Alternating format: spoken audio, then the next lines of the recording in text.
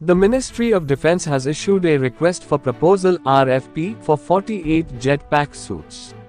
The RFP is being made as an emergency procurement through the Fast Track Procedure (FTP) under the Buy Indian category. The indigenous content requirement is greater or equal to 60% if it has at least 50% indigenous design. The RFP highlights that the jetpacks will be delivered at COD Agra. The warranty period is 3 years after completing the Joint Receipt Inspection (JRI), while the CMC is 5 years after the 3-year warranty. The earnest money deposit (EMD) amount is 70 lakh rupees. January 27th as the last day to submit pre-bid queries, while the date and time of the pre-bid meeting are on the 31st of January 2023. The later date to submit the bid as stipulated in the RFP is February 7th. The RFP states that the government has invited responses only from original equipment manufacturers (OEM) or authorized vendors or government-sponsored export agencies, applicable in the case of countries where domestic laws do not permit direct export by OEM. The end users of these jetpack suits are the Indian Armed Forces. The service life and shelf life should be at least a decade for these jetpack suits. The bidder is required to give details of the reliability model, reliability prediction and its validation by designer, manufacturer to ensure the reliability of stores throughout service shelf life. The efficacy of the reliability model prediction validation would be verified during technical and environmental evaluation, the RFP highlights.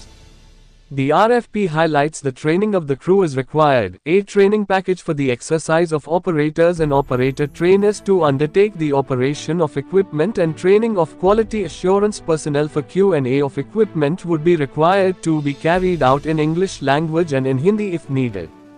This training shall give the operators the necessary knowledge and skills to operate. The block, the syllabus and details of the movement to be conducted are to be decided by the Directorate General of Infantry and the vendor. The bidder will define the syllabus in consultation with the buyer at the time of the Contract Negotiation Committee (CNC). All training requirements such as training aids, projection system, complete equipment with accessories options, technical literature, spares, test equipment, test setup, charts, training handouts, PowerPoint presentations, computer-based training, CBT, documentation, simulators etc. will be catered by the bidder. The bidder is expected to demonstrate the jetpack suit on a no-cost, no-commitment basis with 1 unit. The technical specifications are as follows: the system's total weight, excluding the human, must not exceed 40 kilograms. It must have features for a safe takeoff, flight and landing post-training of the user. The jetpack suit should have a modern propulsion system, including turbine engines, electric and hybrid systems. The maximum speed should be at least 50 km per hour. The payload capacity should be at least 80 kg. The jetpack's flight time should be 8 minutes of flight time. The jetpack suits should be capable of operating in temperatures ranging between a minimum of -150 Celsius to -100 Celsius and a maximum between 400 Celsius to 450 Celsius. The operational altitude should be up to 3000 meters.